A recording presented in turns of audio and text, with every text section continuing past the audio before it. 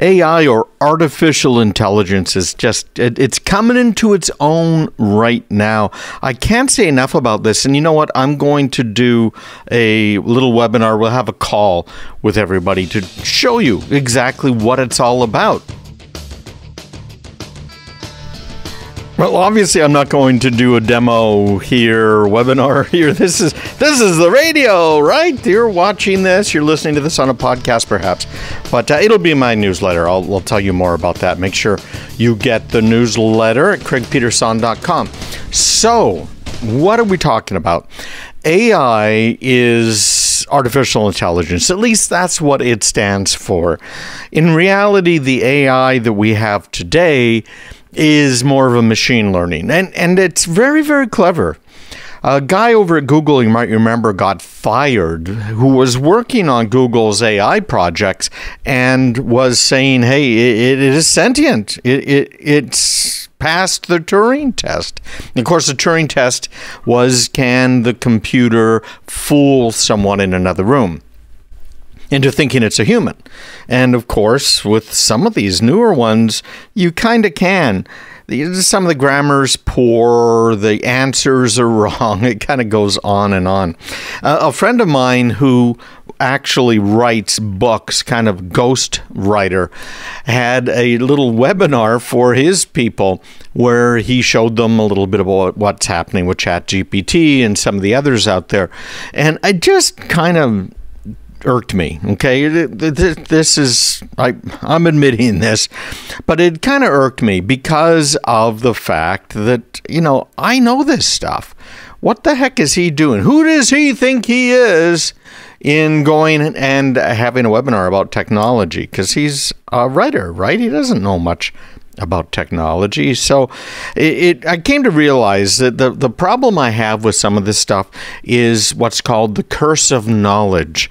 I have been following AI and ML for many decades now, and have been following the whole OpenAI stuff, the ChatGPT, for a couple of years that they've been kind of cooking. And of course, now I'm involved in that preview. So if you want to mess with that preview release, by the way, just go to chat.openai.com. I'm going to try and go there right now. Let's just check to make sure I'm giving the right one. Chat.openai.com. Okay, here it is. So it is letting me in. It's letting me log in.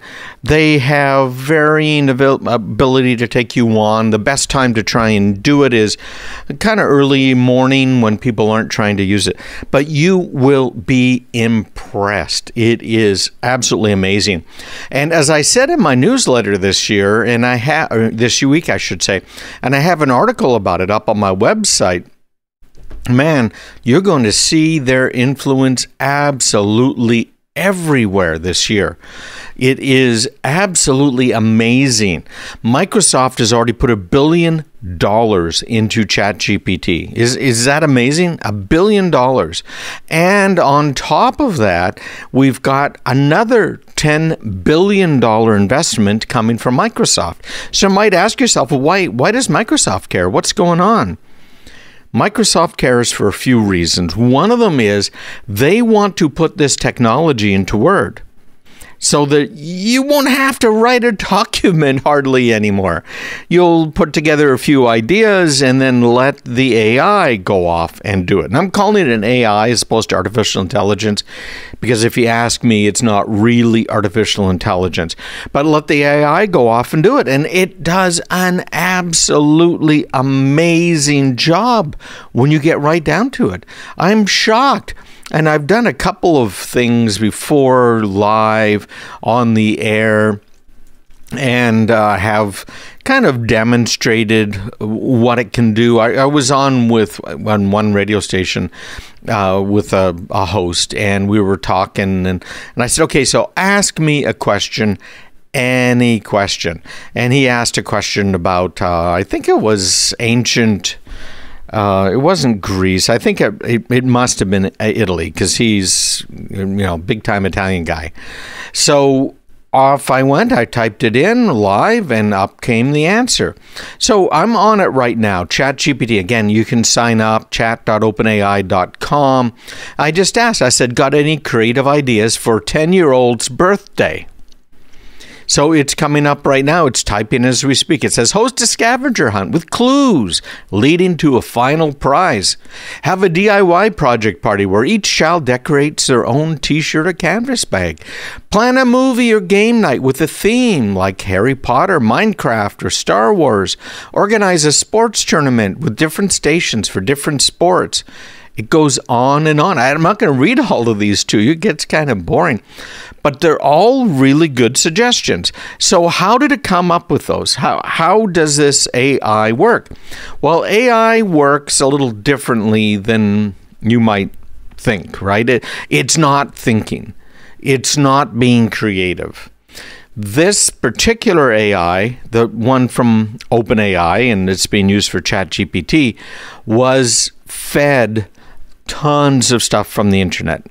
Millions of different posts from things like Reddit and obviously Wikipedia and many others, and they were all put together, and it kind of learned from that. It's fascinating how machine learning works, but it's able to draw some conclusions and put it all together.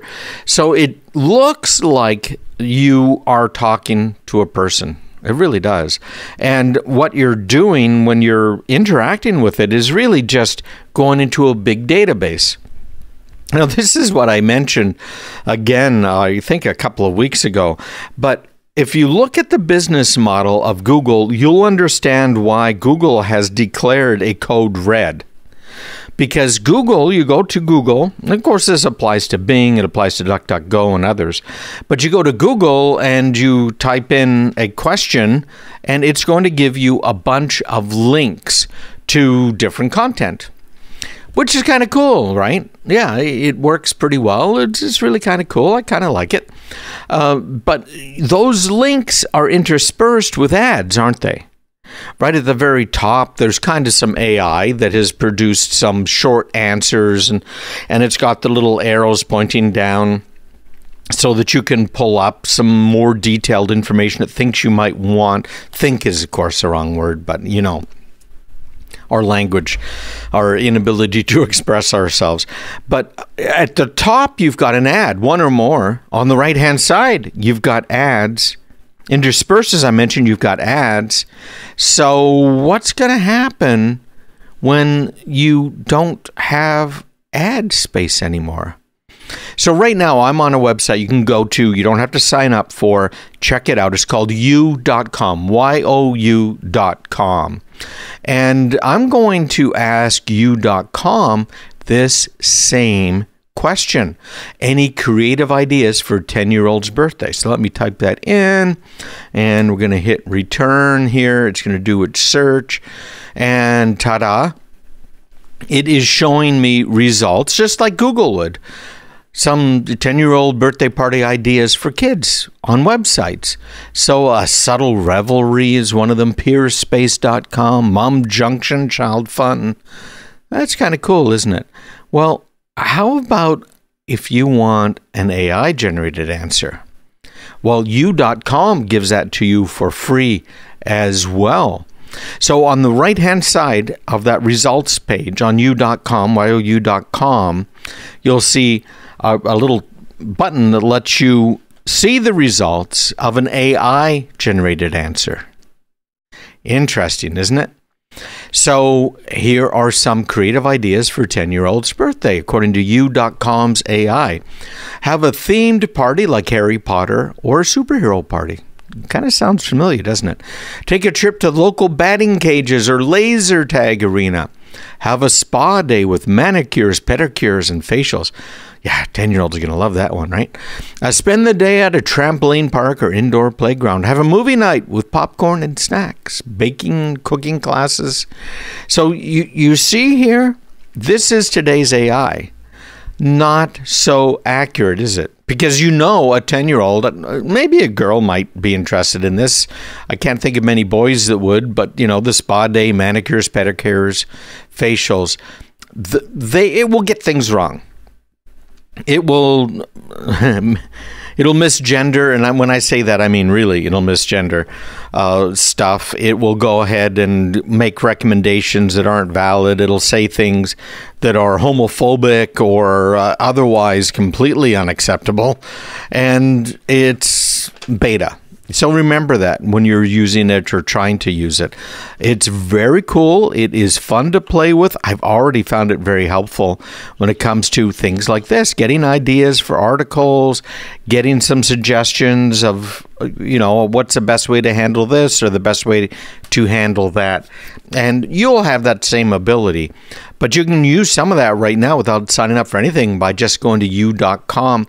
And they do have the ability to sign up on u.com if you wanted to. And once you're there, it gives you a little bit more experience and it learns more about you in much the same way Google's been doing for a very long time, learning about you and what you do and where you go and what's going on online, right? All of that sort of stuff is available to you right there. So check it out. Make sure you have a look at some of these links that are in my newsletter this week that you'll find, of course, online. CraigPeterson.com/subscribe. I'm just absolutely amazed at what is going on with chatbots and more. Oh, and by the way, Norton LifeLock got hacked. Yeah, Norton LifeLock got hacked. So, yeah, your personal information was probably stolen from the people that are supposed to help you recover it, right? We've got 16 major car brands now where vehicles are at risk. Yeah, they're trying to make things a little easier for software developers, and at the same time, they're making them easier for hackers and thieves. Hey, before we get into the cars, I want to bring up this Norton LifeLock thing. This happens all of the time. You might remember Experian got hacked, and then they just kind of got hacked again. There's some details we'd have to get into to really explain it, but it just keeps happening.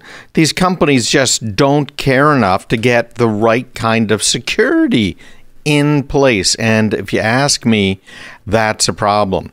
So now we have our friends at Norton LifeLock warning that hackers breached Norton LifeLock password manager accounts.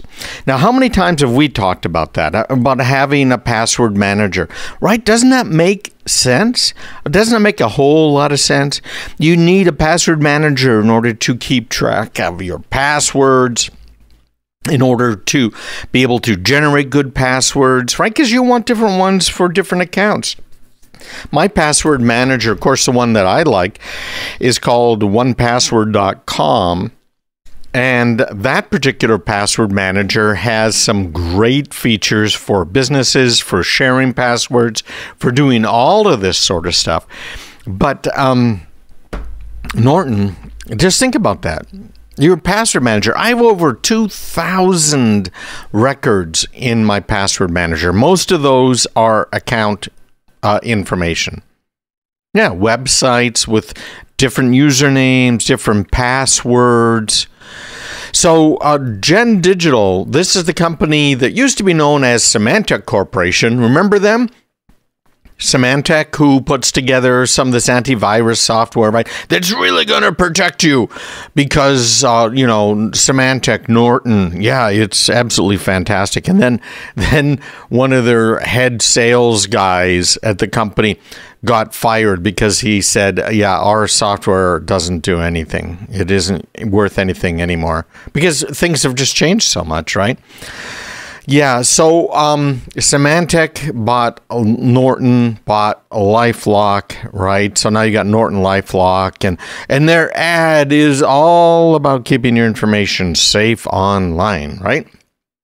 That if your identity is stolen, they're going to help you get it back. Remember, initially it was, we have $1 million insurance policy.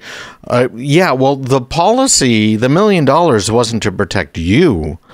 It turns out that the $1 million was to protect them. They're saying, hey, listen, if our systems go down, then we have a $1 million insurance policy because our systems went down, right? It's just misleading after misleading after misleading. Who are these people? Politicians, right? No, they're just marketers. Well, if you ask me, this proves that they're just marketers, right? Because this data breach notification that went out to the customers of Norton LifeLock told them, the customers, that hackers have successfully breached Norton Password Manager accounts. They're using what are called credential stuffing attacks. In other words, your data had been stolen, and that included your username and password somewhere else. And then they tried to use that username and password, that email address and password that they had stolen elsewhere to get into Norton. And apparently it worked. Yeah. So this is an article in Bleeping Computer. It's in my newsletter this week. According to a letter sample shared with the Office of Vermont Attorney General, the attacks did not result from a breach on the company, but from a account compromise on other platforms. So in other words, the bad guys got usernames, got email accounts, which are usually what are used for usernames, which is why I don't like the idea of your email being your username on a website, and passwords from elsewhere. And then what do? What's credential stuffing? Well, that's where the bad guys take that list of email addresses and passwords and try every one of them on a website like Norton LifeLock. And then guess what happens when they get in? They're in, right? And a company like Norton LifeLock, you'd think, would have in place systems that detect this sort of thing, saying, wait a minute, we are getting an inordinate number of attempted logins, and that could be a problem, right? Doesn't that make sense to you? Yeah, well, more specifically, this notice explains that around December 1st, 2022, an attacker used username and password pairs they bought from the dark web to attempt to log into Norton customer accounts. Norton detected an unusually large volume of failed login attempts on December 12th, more than a week later, indicating credential stuffing attacks where threat actors try out credentials in bulk. This sort of stuff should just be picked up instantly. Instantly, a matter of minutes. Wait a minute now, what's going on here? By December 22nd, the company had completed its internal investigation, which revealed that the credential stuffing attacks had successfully compromised an undisclosed number of customer accounts. Yeah, so for customers who use the Norton Password Manager feature, the notice warns that the attackers might have obtained details stored in private vaults. I have to chuckle. It's so sad. Right? Think about what happened with LastPass. How many people? I know there are some of you who used LastPass, which was also recently breached for the second time in what, a year or 2 years? Yeah, exactly. So the private vaults, and 1password.com has those as well, are where you have information you want to keep confidential. Might be anything from purchase orders through small documents. You don't want to put big documents into your vaults. You want to put the key that you use to encrypt those big documents into vaults. But, that's what those private vaults are. So who knows what was in there? So, as it says, depending on what users store in their accounts, this could lead to the compromise of other online accounts, loss of digital assets, exposure of secrets, and more. Well, let me see. What are some of the digital assets people might have stored into their wonderful Norton Password Manager? Might it be things like cryptocurrency wallet keys and passwords? So if you've been using Norton, particularly, their password manager, you might want to double check your bank account balances and your crypto account balances, right? Now, Norton LifeLock underlines that the risk is especially large for those who use similar Norton account passwords and password manager keys, allowing the attackers to pivot more easily. This is, again, bleepingcomputer.com. It's in my newsletter this week, craigpeterson.com. The company says it has reset Norton passwords on impacted accounts to prevent attackers from gaining access to them again in the future, and also implemented additional measures to counter the malicious attempts. So what are some of the things you can do to help prevent credential stuffing attacks? Well, first off, if you are considering, using a website, look at something called 2FA. Because what happens is the bad guys might have your email, might have your username, might have your password, but when you try and log in, hopefully something like Duo alerts you and says, hey, is this really you? And the site says, give me a 6-character password. Make sense to you? So use two-factor authentication, and it is built in to 1password.com. Check it out online. I meant to get to this a little earlier, but you got to know about this because millions of vehicles are at risk. There have been some major vulnerabilities discovered in 16 major car brands. Wow.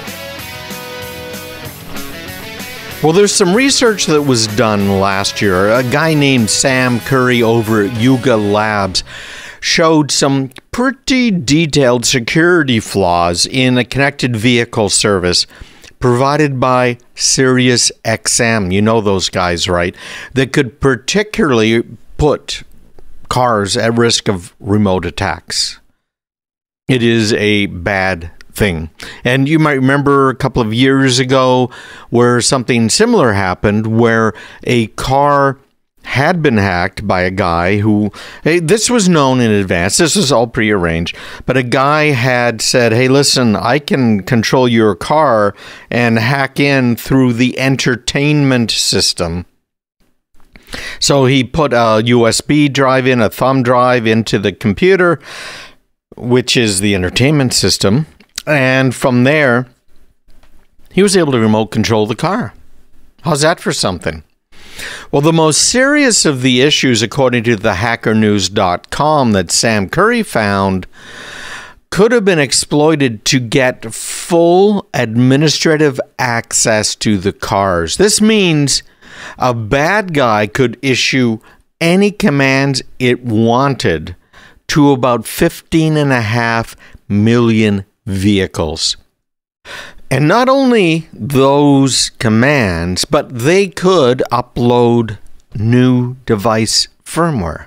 And that's the firmware that runs your car. Remember, nowadays, our cars have this centralized system. They have something called CAN bus that allows all of the little things on the car to be able to talk to each other back and forth and have a good old time, right? Well, the researchers were saying that this would have allowed them to track and shut off starters for police cars, ambulances, law enforcement, for a number of different large cities, and dispatch commands to the vehicles to do all kinds of nasty stuff. In the case of that reporter that was doing the investigation, could even drive him off the road. Now, according again to the Hacker News article, vulnerabilities were identified in Mercedes-Benz that could grant access to internal applications using what's called a single sign-on authentication scheme, which is all of the rage nowadays. There's a lot of stuff you can do with SSOs with single sign-ons. But others would also permit user account takeover, disclosure of sensitive information, and it isn't just Mercedes. Other flaws make it possible to access or modify customer records, internal dealer portals, track vehicle GPS locations in real time, manage the license plate data for all Reviver customers, and even update vehicle statuses as stolen. Now, for those that are unfamiliar with it, California now has electronic tags, licenses for cars. Not all of them, but you can get them. That's what this Reviver thing is all about. So you can have your own extremely personalized license plate. Now, it still has to be issued by the state. It still has a license plate number, but you can put other stuff on your license plate, right? Have a happy day, whatever you want to stick on that license plate.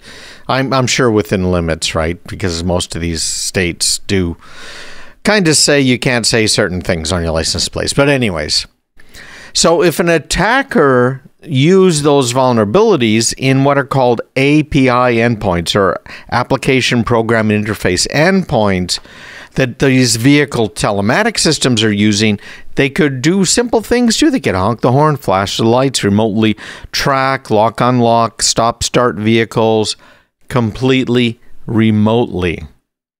Now, we're getting more and more interconnected vehicles.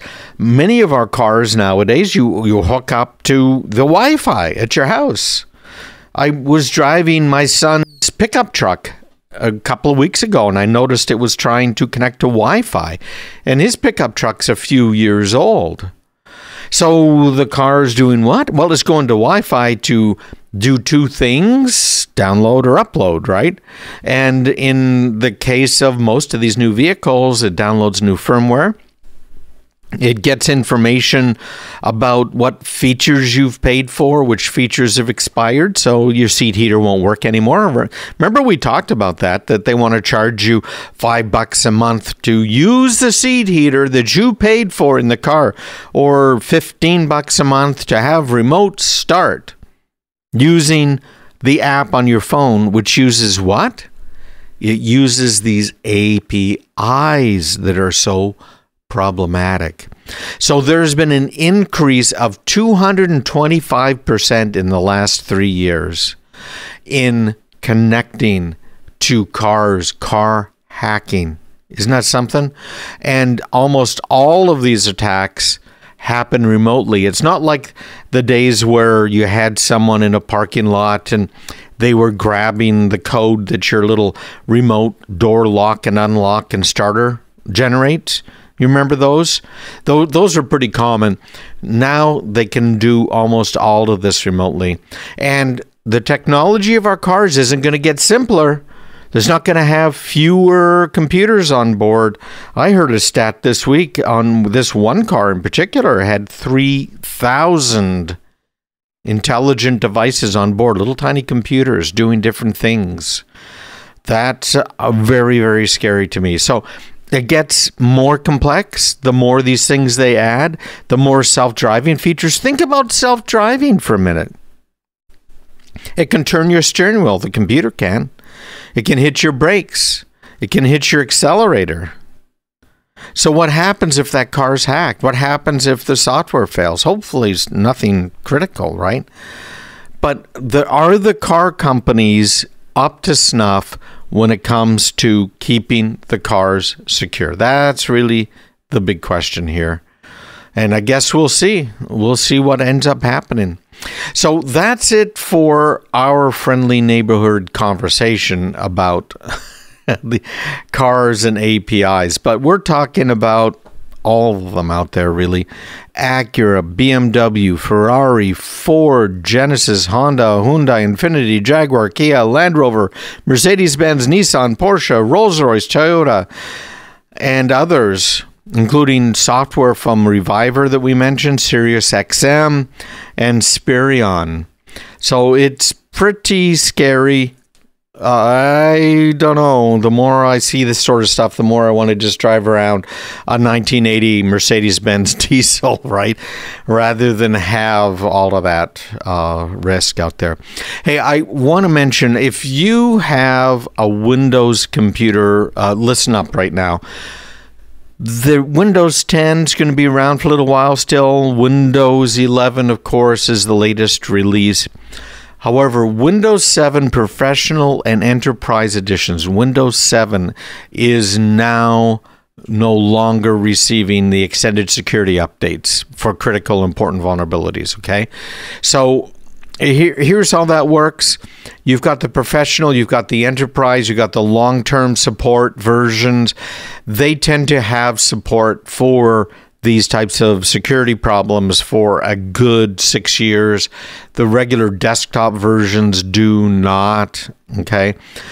They instituted this extended security update program at Microsoft as kind of a last resort option for customers who still needed to run these legacy Microsoft programs past end of support. But okay, Windows 7, it's over, and Windows 8.1, believe it or not, that launched 9 years ago, is also now out of support.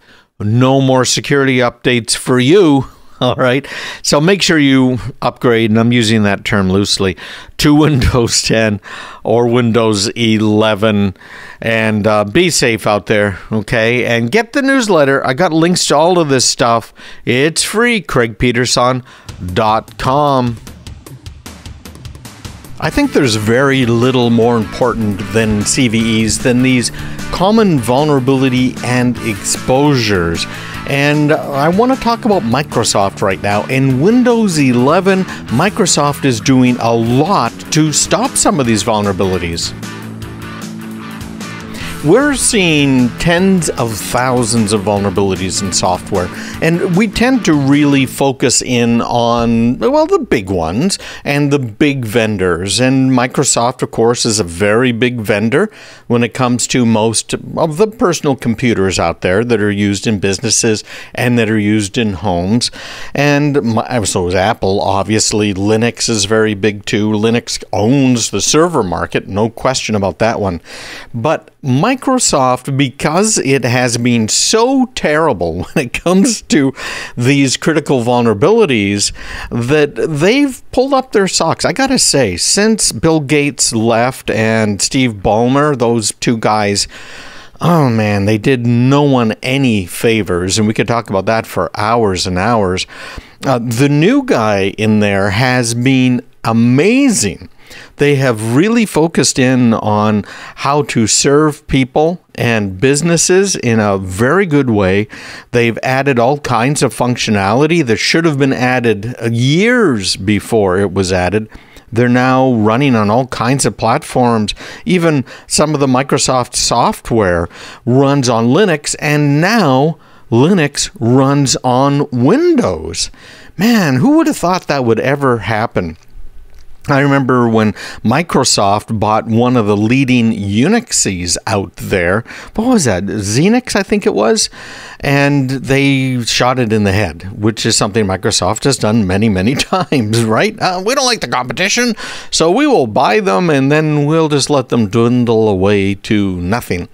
Well, it has really changed because this whole support for Linux came, at least as far as I'm concerned, for left field. See, what Microsoft has done over the years is they've taken some of the technology, some of the methodologies from other companies and that have been working really well and completely perverted them. So they're not compatible with anybody, right? You have to be Microsoft compatible.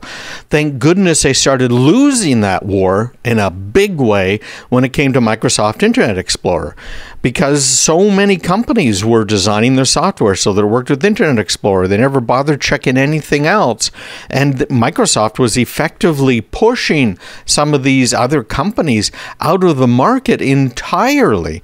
And of course, Microsoft lost some legal cases here in the US over that whole thing, integrating Windows Explorer into the operating system itself. Windows Explorer, you might know it better as Windows Exploder. And then they tried the same thing with their latest wonderful, most beautiful browser in the world and found out that that didn't work either. People were not following the Microsoft standards anymore and were following industry standards, were following Google and what they were doing.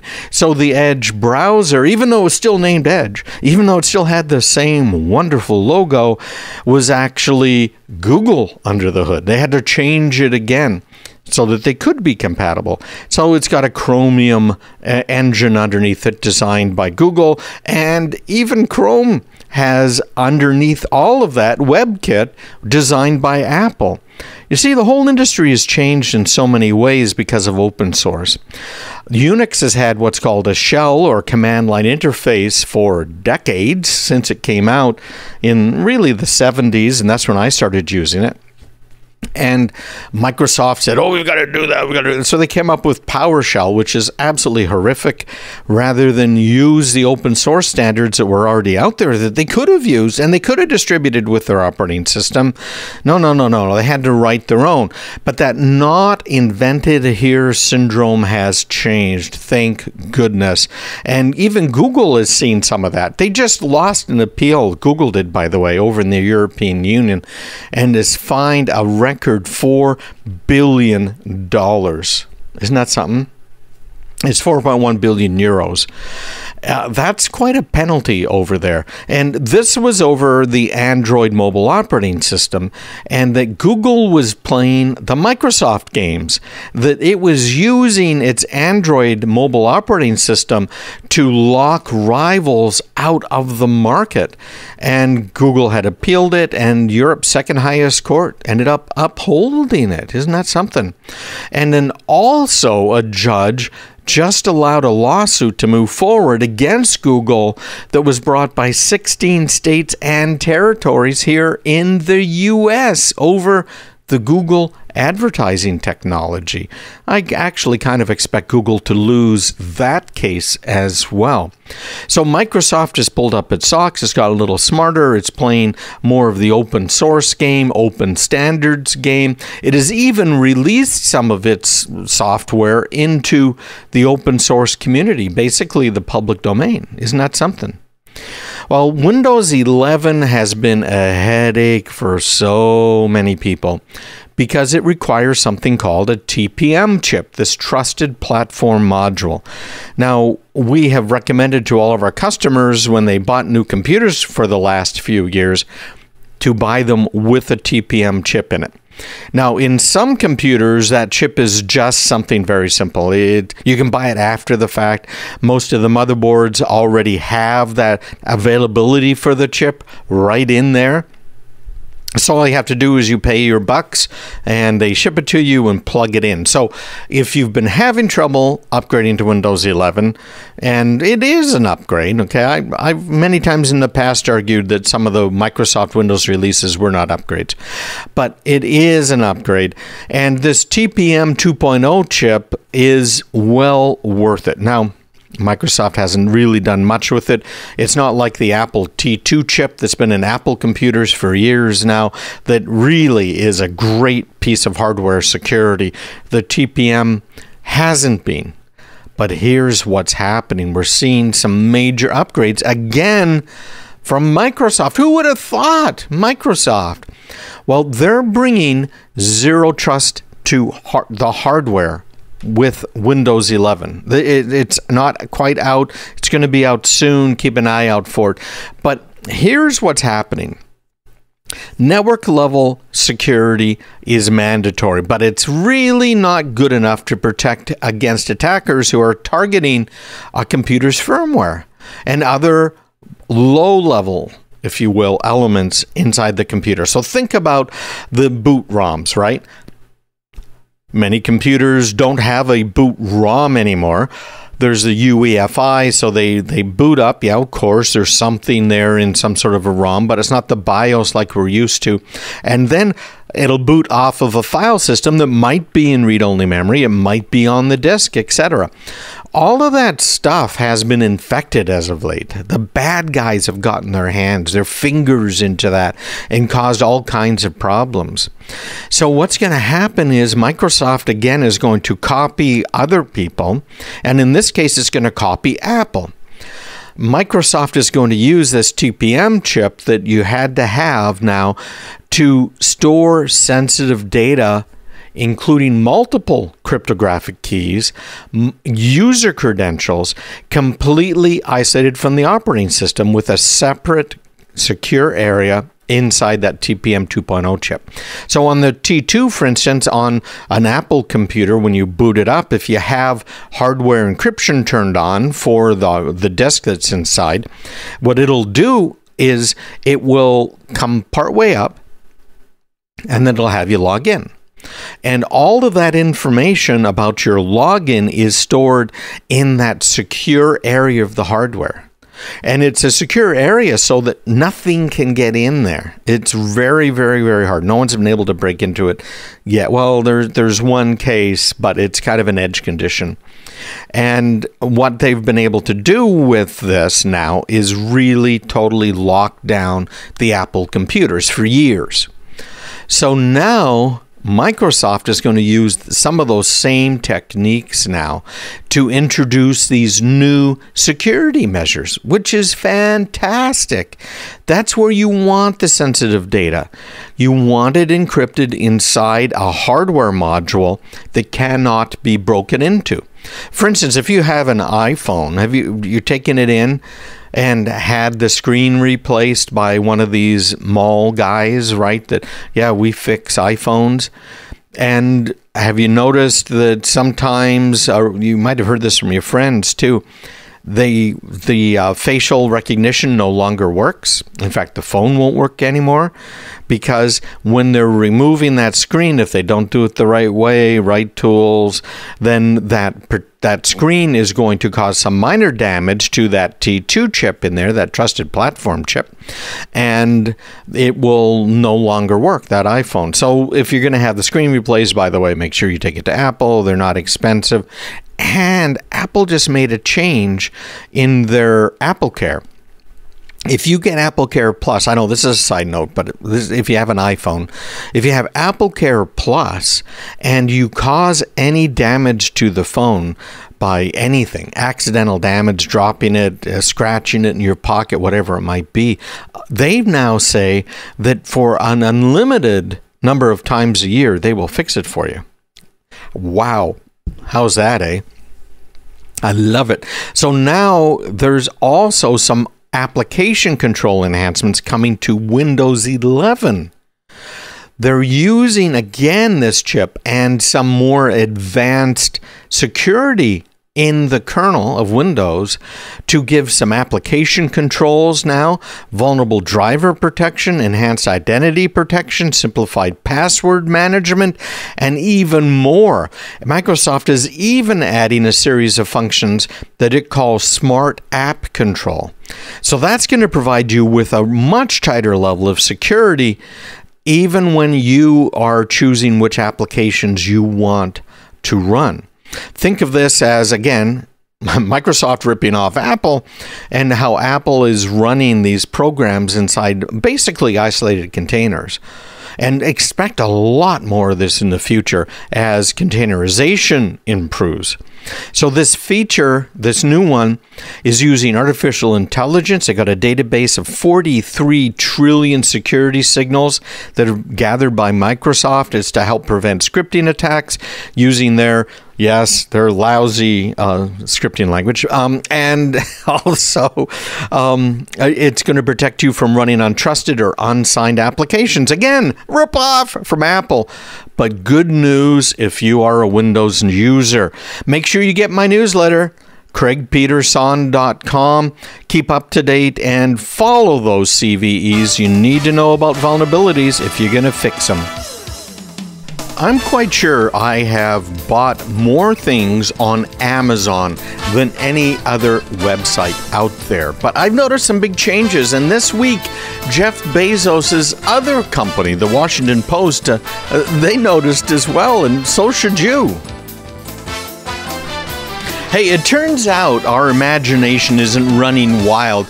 That shopping on Amazon has gotten worse. And as the headline says here on the Washington Post, no, not the democracy dies in darkness, because they obviously don't believe that. But on this particular article is everything on Amazon is becoming an ad.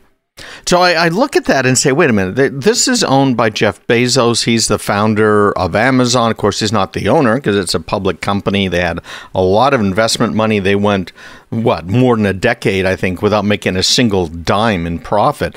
So they relied pretty heavily on investors.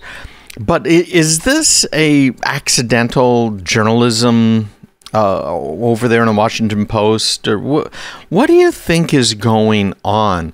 Because this article is really nailing Amazon, and I think in a good way too, and that's why I want to talk about it today. I have bought, as I said, a whole lot of things. I have a business account on Amazon. I have a personal account on Amazon. We do a lot of shopping there. We've started to do a little bit more shopping on Walmart.com as well. Target has their online store, and it's probably worth checking out. I haven't bothered. Their prices, they're pretty competitive over there, but I'm just used to Walmart. It's close to my house and it's easy to go pick up. So let's talk about shopping and where you should go online, what you should be a little bit concerned about. One of the big things, of course, when it comes to online shopping is making sure our money isn't stolen. 10 years ago, that used to be a very big deal. Hey, I'm not saying that your money can't be stolen online anymore, but why it's not such a big deal is you're shopping online, you're using a credit card, most likely. In fact, that's why I got a credit card. Before that, I'd only used debit cards and cash and checks, but I got one. And the reason is every major credit card company out there covers you. If your credit card number is stolen, if it's misused, you can just get it shut down. You can have the payment, not payment, but the bill reversed. So it shows up on your statement and you say, wait a minute, I didn't buy that Louis Vuitton bag, and you dispute it, and you can dispute it with the store you supposedly bought it from, or you can just call up the credit card company.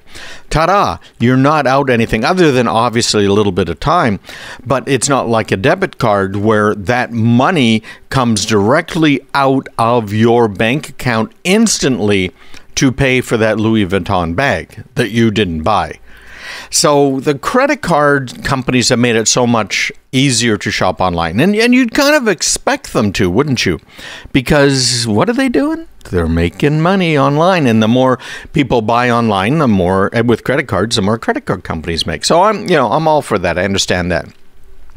So you're much safer than you used to be as far as spending online goes. Your email address, your password, well, those have likely been stolen over the course of years. We've talked about that before here on the show, and how you can find out if it's been stolen, where it was stolen. But I'm not going to talk about your passwords and what you should do and how to keep track of them today. We've talked about that before, and we'll talk about it again. And if you're interested, we do have a password special report that you can get by just going to craigpeterson.com/subscribe and get on the newsletter, because I'm pretty sure I still send that out. I have a little automated sequence for that.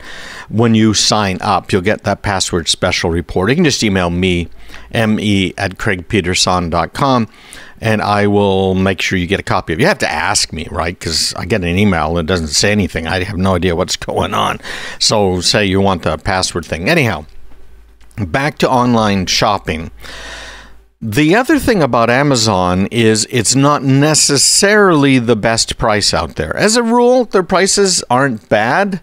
They certainly strong-arm some of their sellers, and we're going to get into some of those strong-arm tactics that really hurt small businesses. But as a rule, the prices aren't too bad. So what WAPO did, the Washington Post, is they went online to Amazon, and they did a couple of searches, and they compared the results from 2015 to results from today to get an idea. So they did a search for cat beds. So they've got a screenshot of it here in the article, and it was in the newsletter. You should have seen it in there. But this is showing the first page of results. And there are 6 results here on the first page. Now remember, looking for cat beds. Well, they've got this Botescient brand, which my understanding is that is an Amazon brand. We'll talk about that in a minute. And they have also on here cat beds, right? We're looking for cat beds to dogs in beds. Now, years ago, Amazon search engine was wonderful, and it would give you exactly what you're looking for. You could do a comparison, decide what you wanted, what was the best thing for you. And of course, you can still do that to a degree. But what they are now doing is taking sponsored results. And so they're showing it they've got an orange highlight on top of all the results that are sponsored. In other words, this first page of results, there's 6 results, and they're pretty big, so that's why it is taking up a full page, are paid for advertisements by the company that's selling them. No, I don't think there's anything necessarily wrong with a paid advertisement. It would be nice if the ad matched what you're looking for. You know, cat beds. Don't show me a dog, an Amazon Basics cooling elevated pet bed. I don't know cats that would actually like that. I know dogs that would. And this soft plush round bed that's showing a picture of a dog, right? It's just kind of crazy. And they got a cat tree, which is neat, and places on that tree for them to sleep. So there's an ad for this Botescient at the top. And there are 3 results that paid their way to the top of the cat beds listing. And they're not all relevant, and one of these is a luxury cat condo, I guess is what you might call it, that costs a mere $389. That's that cat tree that I was talking about, right? So scrolling down to the second screen, the very first result is yet another ad. And we're finally starting to see non-ads. And what's interesting here is these ads, when they're showing a pet, they are cats. And then you go down a little bit further here, and guess what? We're back to some of these promoted, these sponsored ads. So what you're looking for on Amazon is the small word that says sponsored. Sometimes it's in the ads. So I'm looking at a screenshot here, again from that article that was in the newsletter from the Washington Post, that's showing sponsored based on star rating and number of customer ratings. Now, it's kind of small. It's at the top. So we've become used to seeing sponsored in the text of the ad, either in the bottom right-hand corner of the ad or maybe up above the banner for the ad. In this case, no. It is above all 3 of them. It's one line above the 3 different listings. You see how they're getting tricky? And so now you go to the next. So first page, all ads. Second page, 1/5 of them are ads. The third page, and it's all ads again. So there's also an interesting little label here, which is highly rated. But don't be fooled by that, because in fact, these are not the highest rated cat beds on Amazon. Again, they are just ads. Isn't that amazing? So scroll again, the screen has even more ads. So half of the listings on this next page, page number 4, are ads again. And it's really, again, really tricky, because instead of saying sponsored, as we talked about before in each ad, or even sponsored on the top of the page above the ads, this time it's saying Amazon's private and select exclusive brands. Again, it's an ad, right? So it's not based on what you might want as much, or how well rated it is, as much as it is who's going to pay us to place their product on the page. We're not used to this with Amazon. With Amazon, we're not so much the product, are we? Because we're paying for something. It's not like Facebook where, hey, it's free. Well, yeah, and we're the product, which means it's not exactly free. You're selling our information. You're promoting stuff to us. On Amazon, we kind of expected a little bit different treatment because we are paying Amazon. Now, we're going to cover this some more here, so don't go anywhere. But these top-rated brands have something in common that we're going to talk about. Make sure you get my newsletter, by the way. This was in the newsletter. We have all kinds of great stuff in there, more information for you. But you got to be on the newsletter. It's absolutely free. And I'm not just pounding you with ads, right? I'm not Amazon. Just go to craigpeterson.com/subscribe. And if you have any notes on the radio show or the podcast or any of the other stuff I do, I'd love to hear from you. What should I cover? Just email me, me@craigpeterson.com. We've long known that if it's free, you are the product, right? Facebook, Twitter, think of all of those guys. And now we're finding out that Amazon has kind of changed their strategy to our detriment. Amazon used to be a place you could go online, find good deals, well, way back when on books, right? Now it's on almost anything, and feel comfortable with that purchase. But a lot of things have changed. Amazon is now a minor seller on its own platform.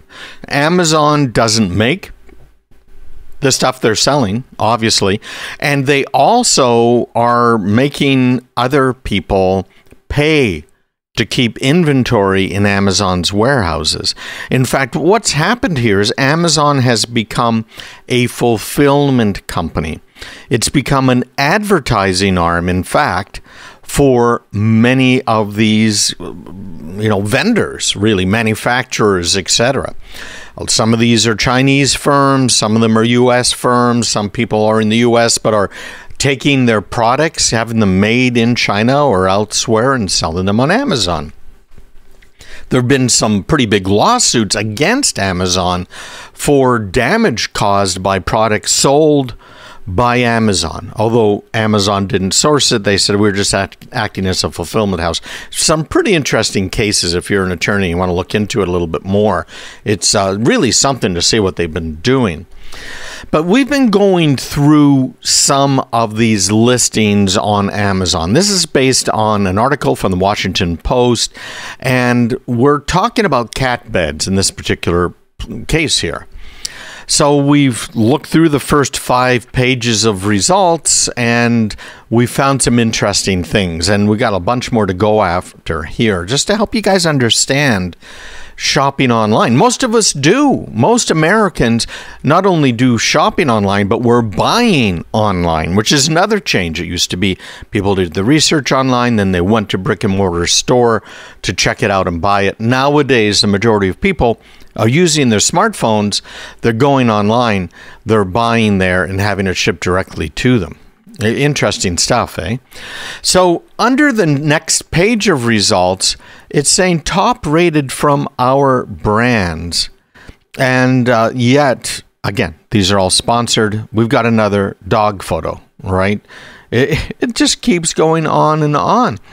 And if you keep on scrolling, the ads keep coming, and sometimes they're repeats. I know you've probably noticed that, right? On TV, radio, the internet, some of these ads just keep on coming.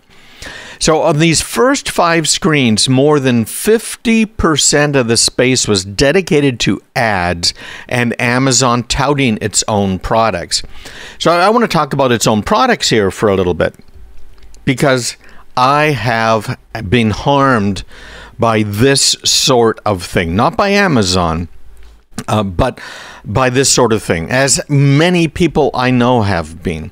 You see, what Amazon has been accused of doing is going on its little way. People sign up, they have their little business, right? Mom and pop, you worked really hard, you paid $100,000 to have dyes made so that you can injection mold things, and you worked out a lot of the kinks, and the house is all mortgaged, and you start selling it. And how do I get real distribution? Well, let's just do it over on Amazon. So off you go. You're over on Amazon. Yay you. And Amazon notices, hey, wait a minute now, this little gadget is selling really, really well. In fact, look they've got a few different models of that gadget. And then they are accused of doing the same thing Microsoft has been doing. When Microsoft notices something selling pretty well, they go ahead and make their own product to compete with mom and pop that made the gadget, that put their life and their livelihood, their retirement into it. And now all of a sudden, we've got an Amazon brand competing against them. Now, I got to say here too, in all fairness, anybody can go online to Amazon and figure out what's selling well and then source it in China or somewhere else and compete directly against them.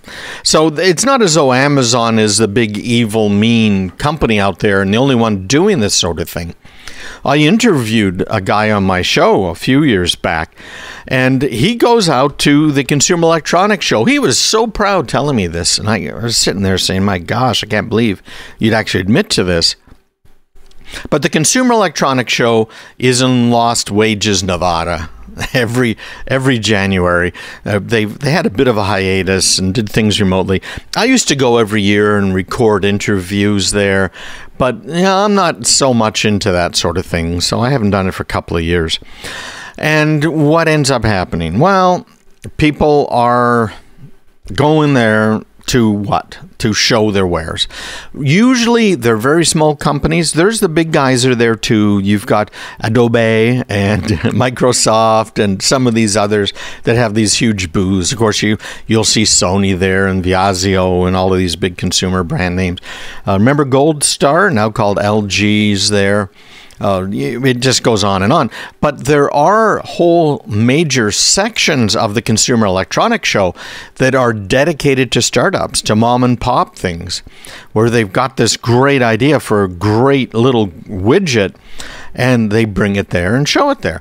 So this guy was bragging to me about how he goes to CES every year.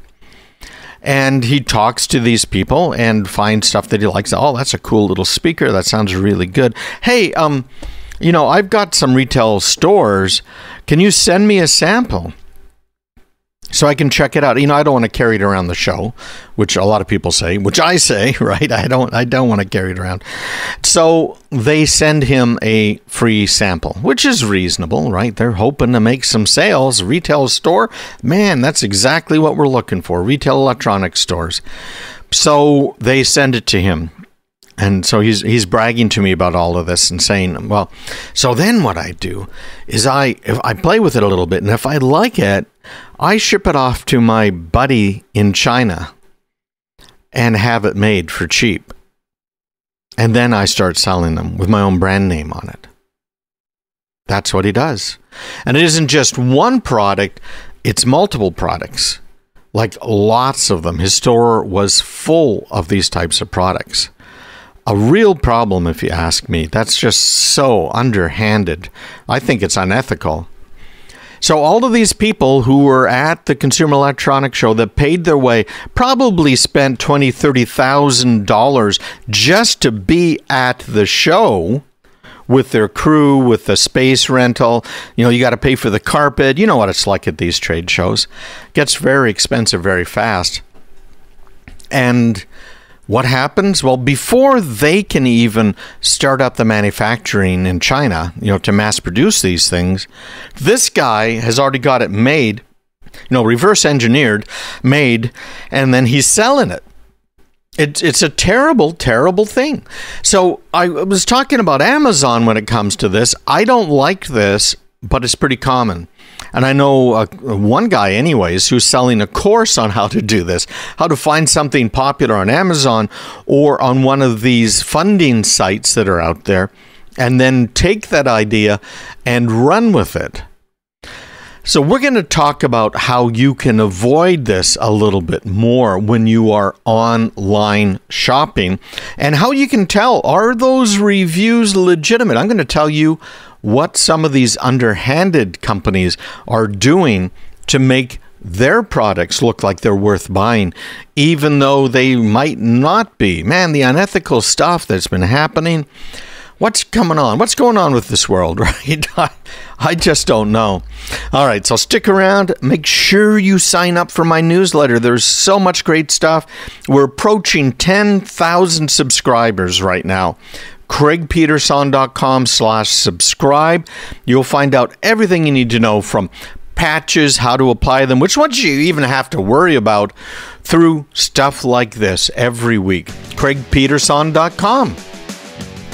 You've probably shopped online at Amazon, maybe Walmart, Home Depot, and Target.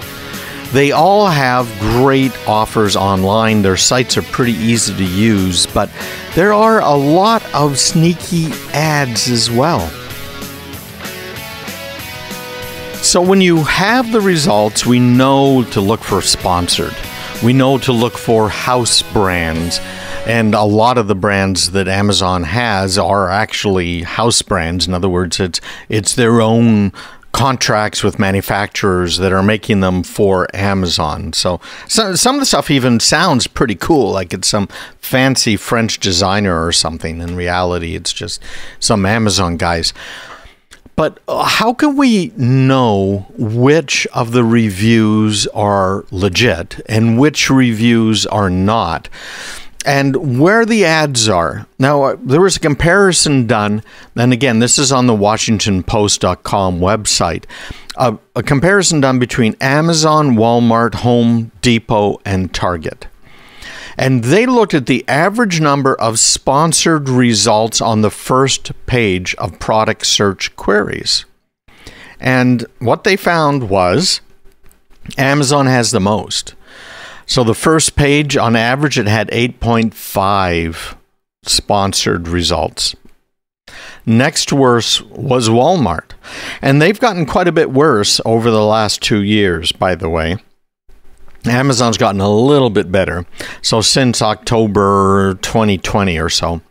So Walmart has about 4 ads in the first page of results. And then way down, Home Depot and Target both have less than 2 ads on the first page of results. So that tells you a little bit of something here. Amazon is definitely becoming a advertising platform for people. Really. You know, much less than, hey, go to Amazon, get the best price, get it quickly. It's, yeah, we'll do that for you. Maybe we'll get you the best price, but probably not. And you'll get it pretty quickly, but, you know, we don't have next day as much as we used to have. Oh, and, yeah, we're making a lot of money by charging people to have their products featured on the first pages of results, which is pretty interesting when you get right down to it. So what can you trust now? Let's say that you've got these shill results in front of you, but it's hard to tell. It's easy to tell if you can read the word sponsored, right? Or you can read that it's an Amazon brand. But how about if you're looking at something? By the way, Amazon made $31 billion in ads last year. It's now the 3rd largest online ad company in the United States, trailing only Google and Facebook. Remember, Google and Facebook, you are the product. They're selling you. They're selling your information. Well, Amazon's doing the same thing. It's just incredible. So Amazon insists they're actually doing a good thing for us. They've got a quote here again in the Washington Post. "We are dedicated to providing customers with a world-class shopping experience, including working hard every day to ensure the ads they see are useful, informative, and help make shopping a little bit easier," said a spokesman by the name of Patrick Graham, or Graham, or however you might pronounce it. So let's see here. Let's talk about spotting the fake reviews. So you look at that review and you'll see that product there with stars, right? And usually it's like 4.5 stars. Sometimes it's only 4 stars. Have you ever noticed that, by the way? You don't really see too many 1-star things in there. Well, part of the problem are fake reviews, because if you're shopping on Amazon, there's a very good chance you'll see fake reviews. So if you read them, and this is how you can tell where they're legit. First of all, are there a lot of them? If there's 10,000 reviews at 4.5 stars, they're probably mostly legitimate. If there's a couple hundred reviews, yeah, that could be a problem. So reading them, you might notice that it is kind of suspiciously glowing term description. You might find that it doesn't really describe the item, just like these ads we were talking about for cat beds, where it's showing pictures of dogs, right? And so it'll be generic. I found these before my family uses this product every day, and it's been the best product we've ever had. They don't mention the product name. They don't mention the actual use of it, or the kitty cat likes the cat bed. Those are very suspicious. So these short 5-star reviews are intended to game the system because they're trying to boost a product's ranking and visibility. So what some of these companies have been doing is they hire people to buy the product from Amazon and then give it a 5-star rating. So let's say the product is usually these are the cheaper products. Let's say it's a $5 or $10 product on Amazon. So they'll send them $20 and have the person buy the product and then give the product a good rating. Yeah, that's actually an industry, believe it or not. But there's also some more subtle attempts to get you to try and get you to buy here. But sometimes paid reviewers will go into some detail. Maybe they'll share photos and even include a con alongside many of the pros for the product, because that's something that most of us look for. When I'm looking at those star ratings, I look at the top ones, but I also look at the worst ones. I want to see what the 1 stars are, because that's going to tell me, well, wait a minute now, this doesn't look legit, or, yeah, that gave them a 1 star, and that's exactly what I planned on using the product for, right? For a legitimate review. So they might score the product 4 out of 5 stars, just to make it a little more convincing. They also very frequently have very poor English grammar. Now, that's a tough one, because there's a lot of people that don't have great grammar, but you know what? It's pretty common to see very, very bad grammar in some of these paid reviews. I've also had an occasion where I bought one of these handheld massagers, and in the box was a card right at the very top that said, hey, give us a review on Amazon and we'll send you an extra battery. And I immediately had alarms going off in my head that this was obviously just trying to get me to review it or other people to review it. And I said, oh, what the heck? Let's try it. So I went online and I gave it an honest review. I did not like how it rattled and it was pretty loud. I ended up buying a different massager that was way, way better. But it rattled and it was pretty loud. I didn't really like it very much. I think I gave it 3 stars. It did the job of massaging quite well, but what it didn't do very well at all was be comfortable and pleasant to use, which you kind of hope, right, when you're buying a product. So that's another thing they're doing. They will. I had given the review. I sent it in to them just to see what would happen. And no surprise, of course, never heard from them. And I never got my free battery, right? So there are legitimate reviews that are out online. Some of the media has great reviews. There are counterfeit items that are out there, and that's a whole other problem. But you can find legitimate reviews online. Look at sites out there. Wired is an example. There was, in fact, I'm not going to mention this media outlet's name, but a major media outlet that, if you follow tech at all, you have been on their website, that was selling reviews. Yeah, for consumer products. It was just crazy, because I used to rely on them a little bit. And of course, until I found out what was really going on behind the scenes, major media. So buyer beware, right? Isn't that the bottom line? Hey, if you have any questions, just email me at craigpeterson.com or suggestions about things you'd like to hear me talk about. craigpeterson.com. Just me, M-E, at craigpeterson.com. Oh, did I mention it was craigpeterson.com?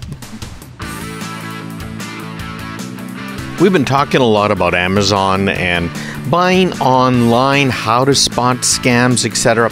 There is a website that I want to talk about here that is designed to do exactly that. Spot fake ads and maybe even get you a bit of a better deal. I was just listening to a song by Glenn Campbell and a Wichita lineman, and it reminded me of when I was younger, but it also reminded me of these poor guys and gals that have to go out and fix our power. So hats off to all of them, right? Our power goes out from windstorms or ice storms. Man, we remember that one a decade or so ago? Nasty ice storm hit northern Mass and southern New Hampshire. But man, there are so many unsung heroes out there. It never ends. And, you name it. The water guys, power people, all of the, of course, first responders. I was a volunteer first responder for more than a decade, and as was my wife. We both did EMS stuff, which was kind of cool back in the day. The early days kind of reminded me of Emergency, if you remember that show from the 70s. And we had some special dispensation for giving drugs and doing all kinds of different procedures out in the field. So it was pretty cool, and it was an honor to serve everybody. So I'm thinking about it right now, because we had a power failure at our place last night. Just hats off to all of the people that are out there making our lives a whole lot easier, let me tell you.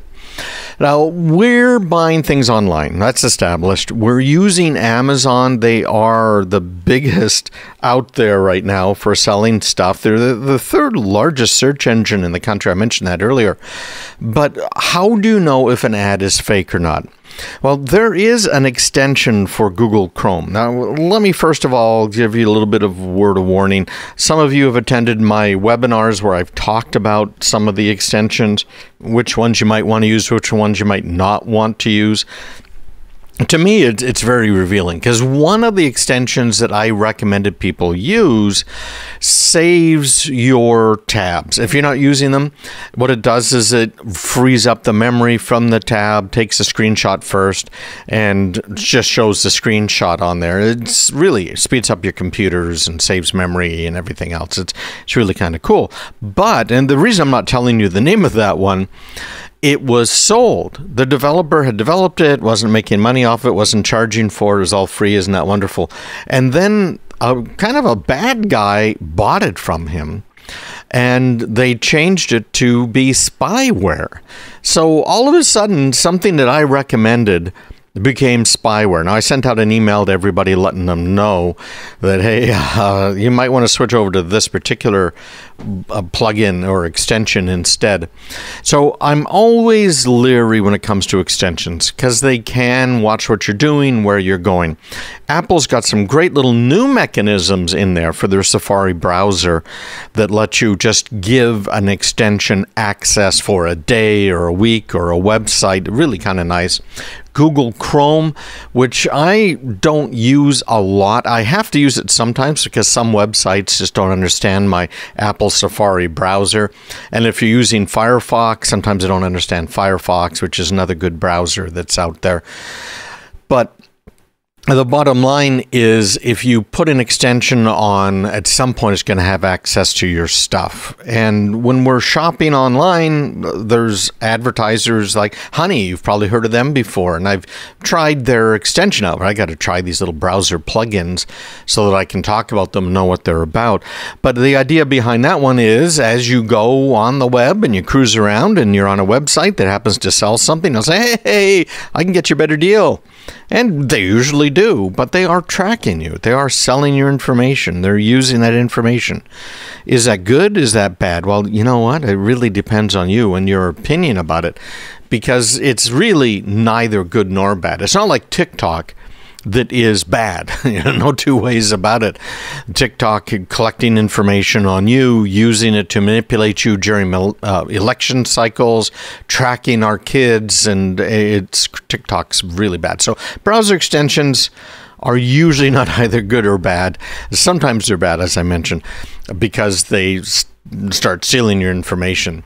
So this one, I'm just going to let you know because it looks like it's pretty good, but you're going to want to keep an eye on it. It's called FakeSpot, FakeSpot.com is where you'll find it online, FakeSpot. And this is a site that analyzes the Amazon reviews. So when you're on Amazon, you're on a product page, you can go ahead and say, hey, is this page good or not? You might have to put the URL into it, though, but it pops out a grade. So it'll give you a letter from A to F to tell you if it thinks the review is legitimate or not. It's using what they call artificial intelligence. Machine learning is what I would call it. But anyways, it takes you to the grade, lets you know what's up. But also, by the way, this is how they make their money. It has some links to other helpful information, like the manufacturer's grade and details, and where you might be able to find it at a better price. So they will go ahead now and use their little code on this other website and use that for you to buy the product, right? So that nothing, no skin off your nose, not a big deal. You know, they're going to make a couple of bucks. They got to stay in business, right? I don't know why so many people seem to think that profit is evil. Profit is how you're paid. That's how the paycheck happens, right? You've got to have profit or you don't have a business. You don't have a service. So if there's too few reviews for a real accurate assessment, FakeSpot isn't really going to help you out. Or if the reviews are really all from a course of a week or two, maybe when a product was first released, then, okay, again, it's still not going to help you out a lot. Brand new products is not going to help you out. But, you know, it's really a good thing to have a look at. If you do a lot of shopping online, you're trying to figure out if it's valid or not. Fakespot.com, and you can add it to your Chrome browser. With Chrome, I don't know if you've noticed, if you add an extension, up at the top right of the screen, there's this little thing, looks like a puzzle piece that you can click on up in the toolbar, and it will show you all of the extensions that you have and whether or not they're enabled. So I tend to disable them when I am not, when I'm not using a browser extension. FakeSpot does have Facebook pixels on it. I checked that. There's 2 pixels, which means that if you go to that fakespot.com website and then later on you are on Facebook, expect to see some ads from our friends at FakeSpot while you're there on Facebook, okay? So, yeah, can you trust them? Can you not? It's kind of difficult. So there's other sites out there you might want to check out that do independent reviews for some of the different things, but you got to make sure they're legitimate. You got to look for fakes. We've talked about that already. Ignore these fake reviews. Pay attention to the reviews that say verified purchase, because that means that whoever did the review did buy it. But I explained earlier how that can be thwarted as well by bad guy selling something, sending money to people to write reviews who then use that money to buy it and then keep the change, right? Look at negative reviews because they can often tell you a lot. I always go to the negative reviews, the 1-star reviews, to see, okay, what was it people did not like about it? And does that matter to me? Just because somebody wrote a negative review doesn't mean it's a problem for me. Review dates you're going to look at, your ratings distribution, all of that sort of stuff. And use external sites to really educate yourself. A lot of information here on shopping online. Some of the red flags that might show a fake campaign review, like there's a high percentage of 5-star reviews.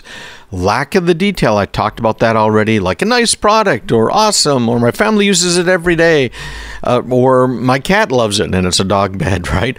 Mentions of competing products, that's something that's interesting because it's not obviously promoting this product, it's trying to drive you to another product out there.